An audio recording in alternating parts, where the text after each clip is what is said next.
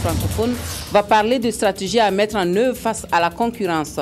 La communauté internationale dit stop aux violences faites aux femmes ce jour 25 novembre. Au Burkina Faso, l'on demande une plus grande implication des autorités judiciaires dans ce combat.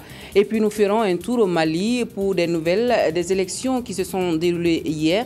L'ambiance générale était au calme, même si des incidents ont été enregistrés dans le nord, provoqués par des indépendantistes touaregs. Ce sont les titres de cette édition de l'actualité. Bienvenue à tous aux 20h de la télévision du Burkina. Face à la concurrence, il faut miser sur la production locale. C'est sous ce thème que se tient à Ouagadougou la 22e session du séminaire de formation des organisations de radiodiffusion télévision francophone. Les professionnels des médias publics vont réfléchir à des stratégies face à l'envahissement des télévisions francophones par les programmes étrangers. L'ouverture des travaux a eu lieu ce matin en présence de Frédéric Etienne Bassenga. 22e séminaire de formation des organismes de télévision francophones. Après 2000, Ouagadougou est à nouveau le lieu de convergence des radios et télévisions francophones. Sous la houlette du Conseil international des radios-télévisions d'expression française et de l'Organisation internationale de la francophonie, près de 200 participants en provenance d'organismes de pays francophones vont réfléchir autour du thème « Face à la concurrence, miser sur la production locale ». À l'ère de la TNT, le défi majeur à relever est celui de la production de contenu qui incombe aux éditeurs de services qui seront désormais les chaînes de télévision. À cet égard, je salue la pertinence du thème du 22e CEFOR qui interpelle sur la nécessité de miser sur la production locale pour faire face à la concurrence. La généralisation prochaine de la diffusion des contenus au moyen du numérique soumettra les chaînes nationales à une concurrence de plus en plus accrue et diversifiée. Pour y faire face, nos chaînes n'auront d'autre choix que de produire plus et mieux, en valorisant leur patrimoine audiovisuel, en multipliant les coproductions et les initiatives de partenariat public-privé. Durant 6 jours, et ce à travers des conférences, des travaux en atelier et un marché d'échange, les professionnels de l'audiovisuel francophone vont rechercher les solutions à l'envahissement des télévisions d'expression française par des programmes importés. À ceci fort, l'accent sera surtout mis sur la production de programmes de qualité et la recherche de financement pour y arriver. Il sera également question de voir comment encourager la production entre télévisions de pays voisins, d'autant plus que cette façon de faire a déjà fait ses preuves. Stop aux violences à l'endroit des femmes, c'est le cri du cœur de la communauté internationale ce jour, 25 novembre. La célébration de cette journée au Burkina Faso a été l'occasion pour les autorités d'interpeller les acteurs judiciaires sur leur contribution à la lutte. C'est la première dame du Faso qui a présidé la cérémonie ce matin à Ouagadougou. Salut Nana. Les femmes du Burkina Faso d'une seule voix disent non aux violences dont elles sont sujets. Victimes de plusieurs formes de sévices et tortures, la plupart d'entre elles gardent le silence, n'osent pas quitter leur partenaire ni même aller voir la police. Ce phénomène universel a amené l'Assemblée générale des Nations unies à proclamer le 25 novembre de chaque année journée internationale pour l'élimination de la violence à l'égard des femmes et des filles. Bien qu'il manque des statistiques au Burkina Faso pour illustrer l'ampleur, le phénomène est bien réel. Le ministère de la promotion de la femme et du genre porte la réflexion sur le rôle combien crucial des acteurs judiciaires dans la lutte. Les acteurs judiciaires sont indispensables pour accompagner la lutte parce que c'est eux qui peuvent éduquer la population sur les textes qui existent. C'est eux qui doivent défendre les plus vulnérables de la société quand leurs droits sont brimés, mais également tous les citoyens et citoyennes qui sont en situation de maltraitance. Et donc, tout le travail de sensibilisation qui a été fait jusque-là ne portera des fruits que si les acteurs judiciaires eux-mêmes se saisissent du problème. Afin de venir à bout de ce fléau et promouvoir les droits des femmes et des filles, les acteurs de la lutte encouragent les victimes à faire recours à la justice en cas de violence pour faire respecter leurs droits. La première dame du Burkina Faso a dépeint le tableau sombre des violences physiques, sexuelles, psychologiques, économiques et sociales dont sont victimes des milliers de femmes et de filles au Burkina. Elle a encouragé les acteurs de la lutte à poursuivre les efforts afin de bannir toutes ces formes de violence. Je voudrais, au nom des maires, interpeller les acteurs judiciaires à faire de la lutte contre les violences faites aux femmes une question permanente de dignité humaine. Je lance un appel au gouvernement, aux partenaires techniques et financiers, aux leaders d'opinion, à la population entière, afin qu'ils s'investissent en faveur d'une justice plus proche des justiciables. Plusieurs facteurs limitent l'accès des femmes aux services judiciaires et il est préconisé qu'une synergie d'action soit engagée afin de permettre aux femmes victimes de retrouver une certaine confiance en elles et un environnement favorable pour aller vers le monde judiciaire. Voilà un phénomène bien réel au Burkina Faso, donc avec son lot de victimes au quotidien.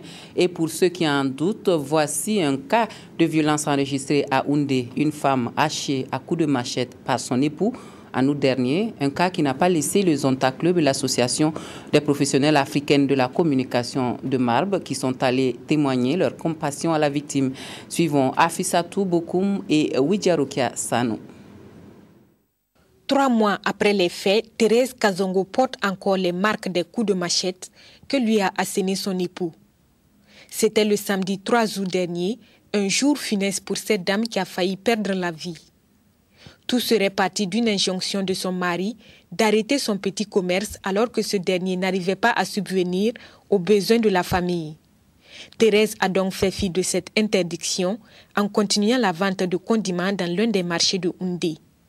Il n'en fallait pas plus pour déchaîner la colère de son mari. Pour mon mari, une femme qui fait du commerce est une prostituée. Il m'a menacé de mort. De peur, j'ai décidé donc d'aller me réfugier chez mon frère.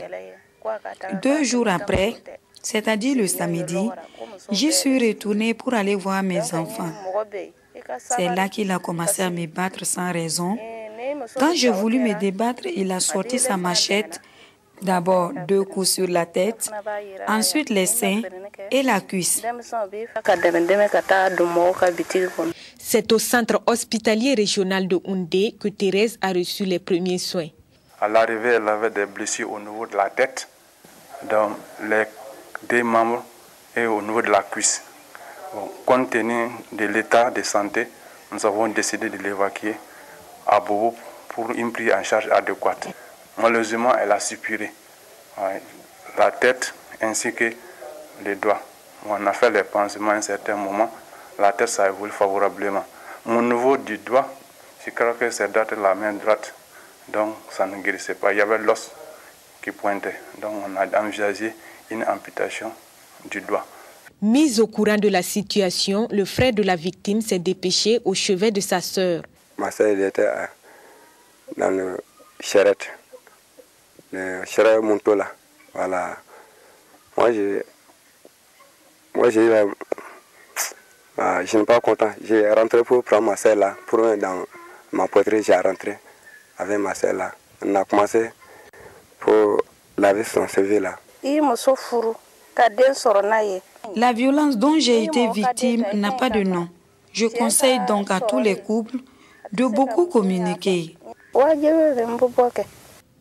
Après jugement, le mari fautif a écopé de 5 ans de prison.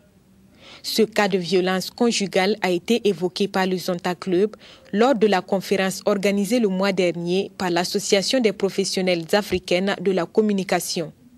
C'est donc en collaboration que ces deux associations ont décidé d'aller s'enquérir de l'état de la victime. Nous sommes un club de service qui œuvre pour le bien-être de la femme. Ce cas-là nous a saisis et nous nous sommes dit, bon, nous allons essayer de retrouver Madame Bado pour voir qu'est-ce qu'on peut faire pour l'aider. Les visiteuses ne sont donc pas venues les mains vides. Elles ont apporté leur contribution afin de permettre à Thérèse Kazongo de poursuivre sa convalescence dans de meilleures conditions. Et l'excision en pole position des violences faites aux femmes en Afrique, c'est une autre réalité. Les députés burkinabés vont mûrir la réflexion autour de la problématique à travers un atelier national parlementaire sur les mutilations génitales féminines. En prélude à cette rencontre, les élus burkinabés et leurs collègues européens ont séjourné à Kongoussi, où la pratique des MJF est encore lancinante malgré les actions et initiatives contre le fléau. Les députés ont tenu à encourager les acteurs de cette localité. Voici pour vous le reportage de Anatole Nakoulouma et Sugrinoma Ibrahim Digma. L'excision à la peau dure. L'expression est assez usitée, mais c'est la persistance de la pratique qui l'impose.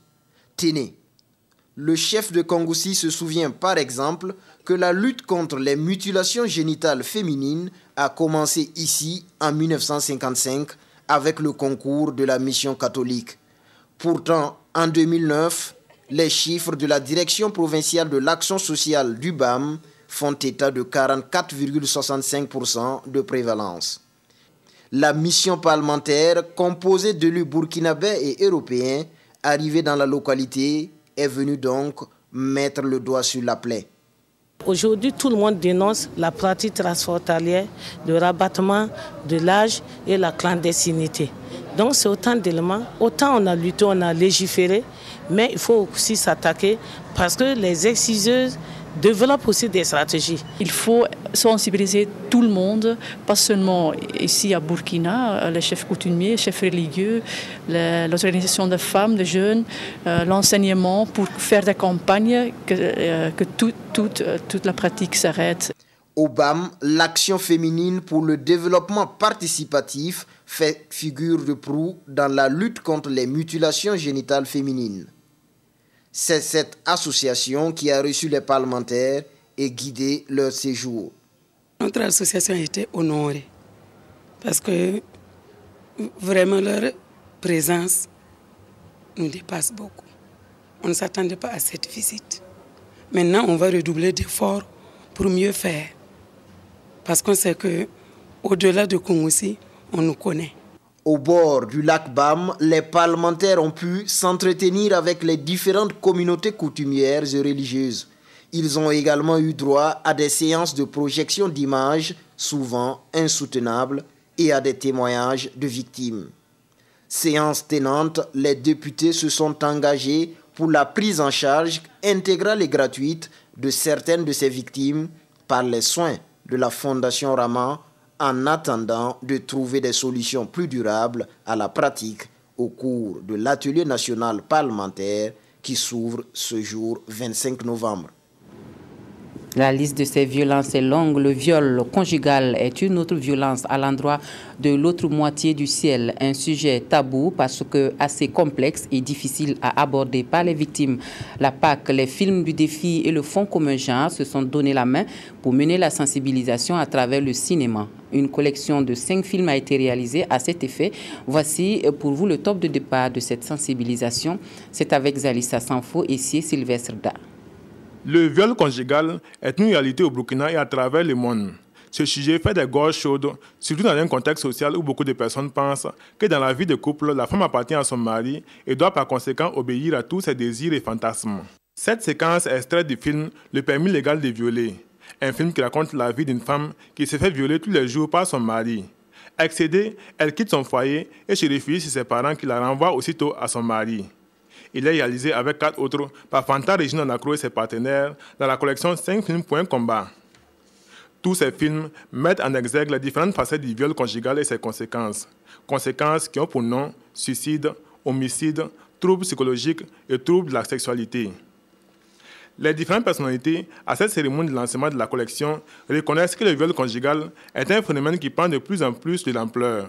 Ils encouragent l'initiative de la productrice et s'engagent à l'accompagner dans ce combat. Et du respect des droits de l'homme en général, il en est question à la Semaine nationale de la citoyenneté qui se déroule depuis le 22 novembre au Burkina. Et l'innovation majeure de la CENAC 2013, c'est le village du bon citoyen 6 au FESPACO. Vous aurez une vue d'ensemble des activités menées pour la promotion des droits humains et du civisme. Les portes du village du bon citoyen se sont officiellement ouvertes ce matin. C'est Sylvestre Da nous le fait visiter. Innovation majeure de la 10e édition de la Semaine nationale de la citoyenneté CENAC, le village du bon citoyen offre au public une exposition regroupant les organisations de la société civile, les mouvements et associations partenaires du ministère des droits humains et de la promotion civique. Les auto-écoles, la police et différentes structures étatiques et non gouvernementales sont aussi présentes. Dès l'âge de 14 ans, on peut faire le permis moto, mais beaucoup ne le savent pas. Donc nous voulons sensibiliser pour que les gens puissent connaître ce qui est élémentaire par rapport au code de la route. La question des droits humains intéresse beaucoup, je ne dis pas avant tout, mais intéresse beaucoup le barreau. Parce qu'en plus de son travail de défense du citoyen, de la veuve et de l'orphelin, il doit faire en sorte que les textes soient accessibles, compris, acceptés et assimilés par tous. Sont à disposition des exposants au siège du FESPACO à partir de ce lundi 25 novembre. Toutes les structures sont là pour aider le citoyen burkinabé à être un bon citoyen, comme le dit le nom du village. Et nous invitons la population ouagalaise, la population du Burkina Faso, à venir massivement participer à ces activités parce que, en dehors de la sensibilisation, il y a également des lots à gagner. Le village du bon citoyen s'ouvre de 9h à 21h et ce, jusqu'au 29 novembre, date la clôture de la CENAC.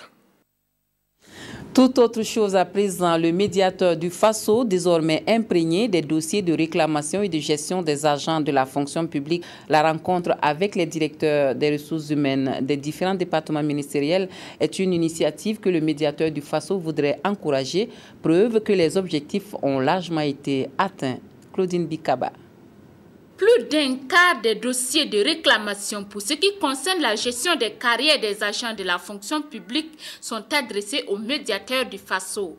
C'est donc dans le souci de répondre aux préoccupations de ces nombreux agents que s'est tenue une rencontre annuelle des directeurs et directrices des ressources humaines DRH des départements ministériels avec la responsable de cette institution. Nous avons beaucoup de dossiers en attente des suites de l'administration qui relèvent de l'implication des DRH. Donc vous voyez bien que nous sommes obligés, si nous voulons réellement atteindre cet objectif, arriver à ce que cette direction-là puisse comprendre toute la préoccupation qui nous guide, toute la philosophie qui nous guide pour pouvoir arriver à examiner rapidement les dossiers et à soulager un tant soit peu les citoyens.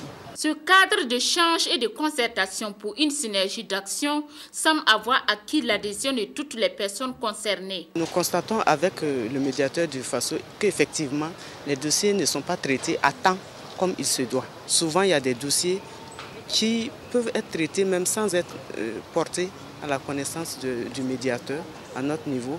Mais comme les agents ignorent la procédure, ils viennent directement poser les réclamations auprès du médiateur. Au terme de cette rencontre d'échange, Madame le médiateur du FASO a souhaité qu'une telle rencontre se tienne chaque année au regard de son utilité et de sa pertinence.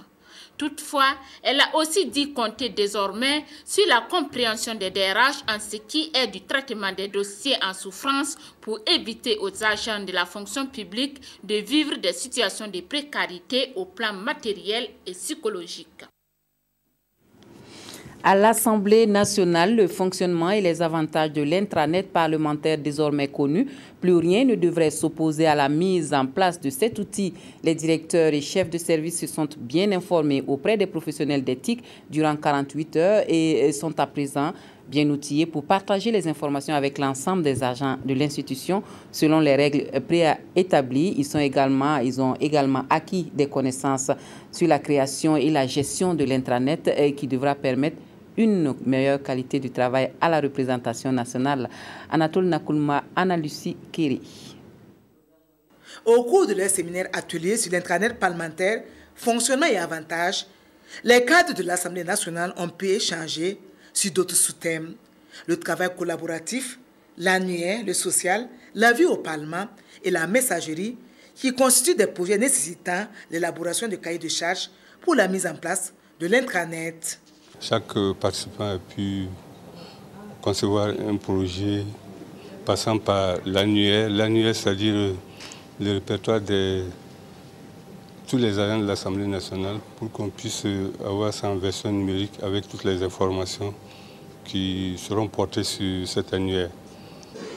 Si nous partageons nos événements heureux comme malheureux, ça soulage non seulement l'agent dans son travail et ça amène tout un chacun à le soutenir. Quand l'agent se sent soutenu, il se donne plus au travail. Pour la modératrice de l'atelier, ce séminaire vient à point nommé.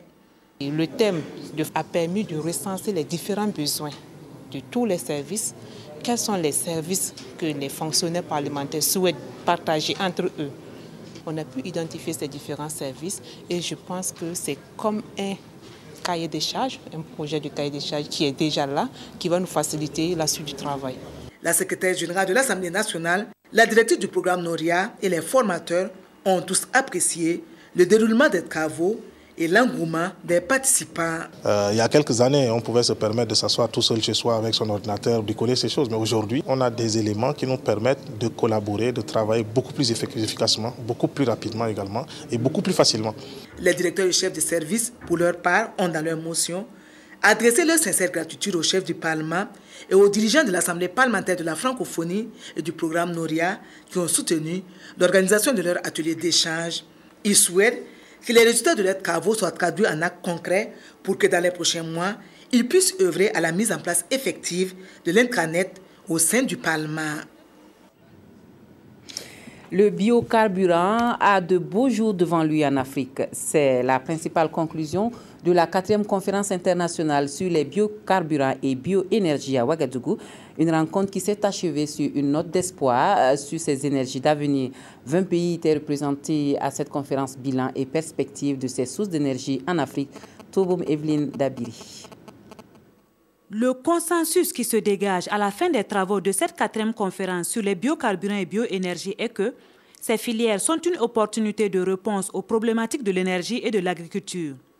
Le partage d'expériences entre les 300 participants a montré la variété des plantes productrices de biocarburants comme le jatropha. Je suis heureux de constater qu'après 72 heures d'échanges, des conférenciers africains, occidentaux et américains et asiatiques sont arrivés sur la même note, comme quoi le jatropha ne fait pas de compétition avec l'agriculture et le céréalier particulièrement. Au contraire, il apporte vraiment des solutions à l'agriculture. C'est qu'il y a un réel potentiel pour développer des biocarburants au Burkina Faso, puisqu'on a un contexte qui permet de pouvoir cultiver des plantes qui peuvent être utilisées à des fins énergétiques. Donc parmi ces différentes plantes, la plante qui est le plus répandue au Burkina Faso, c'est le fameux Jatropha curcas, qui est une plante qui produit de l'huile, laquelle l'huile peut être utilisée soit directement comme carburant dans des moteurs stationnaires pour produire de la force motrice et de l'électricité, soit qui peut être transformée en biodiesel pour faire fonctionner des moteurs de diesel de véhicules. Mais pour les participants, cet espoir est quelque peu assombri par les difficultés d'ordre financier, organisationnel et cognitif. Aussi, une des recommandations des participants est l'implication des différents États dans ce secteur d'avenir. Il est important pour notre pays de développer des alternatives, de réfléchir à des alternatives. Et nous pensons qu'aujourd'hui, la technologie avec le jatropha est assez mature. Nous pouvons donc, le jatropha constitue donc une opportunité pour, en tout cas, améliorer notre indépendance énergétique, améliorer la balance des paiements. Cette conférence s'achève sur une note d'espoir et les 20 pays présents sont donnés comme mot d'ordre pour 2015 la publication de toutes les recherches sur les plantes porteuses. Ils sont venus de troupes aéroportées de 6 pays de la sous-région et de France pour un stage au Burkina Faso au nom de la coopération entre ces armées et le raffermissement des liens de fraternité. La formation qui a commencé le 28 octobre dernier s'est achevée le 22 novembre avec la remise de brevets et attestations de parachutistes aux 19 stagiaires. Moumouni Barou. Cette remise de brevets de parachutistes français et burkinabés et d'attestation marque la fin de 4 semaines du premier stage sous-régional de formation de chefs de groupe de troupes aéroportées et de chefs de détachement de zones de mise en terre. Ce sont 19 stagiaires de 7 pays, dont la Côte d'Ivoire, le Bénin, le Togo, le Niger, le Sénégal, la France et le Burkina Faso, qui ont vu leurs capacités renforcées dans le domaine du parachutisme. Cette formation est le fruit de la coopération entre les forces armées françaises et burkinabées, ce qui a valu la présence du chef d'état-major général adjoint des armées et du chef d'état-major de l'armée de terre du Burkina Faso, avec à leur côté le commandant des éléments français basés au Sénégal. C'est bien un dialogue bilatéral, d'égal à égal, entre deux pays dont les chefs d'État se sont mis en tête de lutter contre la menace actuelle, qui, comme chacun sait, est constituée par ces groupes armés terroristes. Ce stage, symbole de la fraternité entre les troupes aéroportées des pays de la sous-région, s'est déroulé dans de bonnes conditions et elle a surtout permis aux stagiaires d'acquérir de nouvelles connaissances pour mener à bien leur mission. On a fait 4 semaines. Les premières semaines, là, on a fait des sauts d'entretien, comme on avait l'habitude de le faire. Après, il y a l'instruction qui suivait pendant la deuxième semaine. C'est très bénéfique pour nous parce que après, ça va nous servir dans notre pays. C'est la première fois qu'on organise un stage de chef de groupe TAP en Afrique de l'Ouest. C'est le fruit d'une coopération entre les forces armées burkinabées et françaises et c'est parce qu'on est tous engagés dans le même combat qui est la lutte pour la paix dans la sous-région. Le bilan du stage est positif. À partir du moment où on a quasiment un taux de succès de 100%. Voilà la Caisse nationale de sécurité sociale qui poursuit sa campagne de sensibilisation auprès des populations à travers les régions. La CNSS, qui estime que sa mission n'est pas toujours bien connue du public, veut éclairer toutes les zones d'ombre et encourager une plus large adhésion des populations. Le plateau central a reçu sa part de sensibilisation et d'information la semaine dernière à Zignaré. Zalissa Sanfo, Yolande Lompo. Connaissez-vous la Caisse nationale de sécurité sociale? Je ne sais pas ce que c'est d'abord.